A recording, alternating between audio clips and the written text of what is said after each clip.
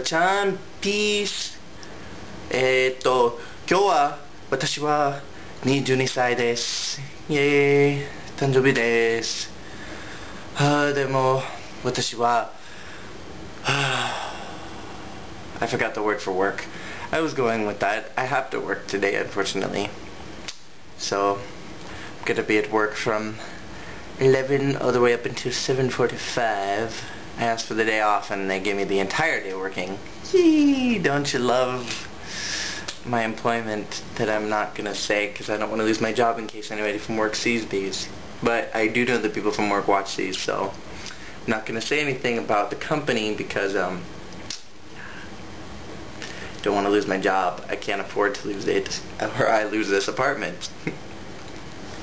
I have a job. That's what's important, though. There are a lot of people that don't have employment, so it's one of the many blessings. But I was watching some Morning Musume videos, and apparently Michishige Sayomi just turned 22 as well. So we have something in common, and she said something rather interesting, that this is the year of the rabbit. So it's wonderful that I'm turning 22 because, you know, I can do the rabbit ears, and it's the year of the rabbit in Japan. This is pretty convenient. So kind of excited about that. So I think I'm going to set some goals for the year of the rabbit. I think I'm going to do a recommitment to vlogging. I think I'm doing pretty well in uploading videos consistently, although whatever that consistency is, I kind of just put them up all the time and without really any warning or prior notice. So maybe trying to get a little more consistent on when I'm putting things up, as well as not having eyelashes on my cheek when I'm trying to do a vlog. Maybe just uploading things that are still important to me, rather than trying to do things for other people. I said in another vlog that I'm going to put up soon that I think I've kind of gotten caught up in this whole idea of like being a YouTube star, which in reality is 1 in millions of chances that that would even happen, because I mean there are only so many big names on YouTube that like everybody knows, and usually those are like the viral videos. So I mean I don't think that I'm going to be doing something so stupid that I'll become a viral video anytime soon. I don't really plan on it. So I mean this whole idea of like a YouTube star is kind of just, it's kind of said and done. I mean if it happens, great. If it doesn't, you know, I'm not going to like lose sleep over it. So maybe just less of people pleasing this year. More accents for sure. Definitely want to use more accents for the year of the rabbit. Don't know why. Just seems like a good idea. A good life choice indeed. So that is my goal for YouTube. Starting up school soon, so maybe more of a commitment to actually trying to do well, because I'm in grad school now, and in undergrad I just really didn't care. Gotta be honest, didn't care at all.